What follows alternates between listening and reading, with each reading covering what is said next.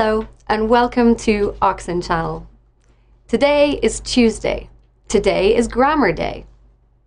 What did we talk about yesterday? We talked about Bernard and his friend Jack. Two people. How did we talk about them? We described them using ER. Jack was younger than Bernard. ER. Big, bigger. Small, smaller. Both use ER. Smaller than. Bigger than. What do you notice about these two words? That's right. They have one syllable each. One syllable.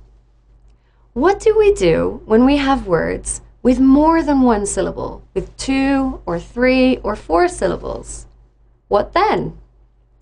Well, then we use more. More difficult. More difficult than. More beautiful. More beautiful than. That's right. It's easier when you think about it. Great. So, what do we do when we want to talk about more than 2 people? More than 2 people. So, Jack, Bernard, Bernard's mother, right?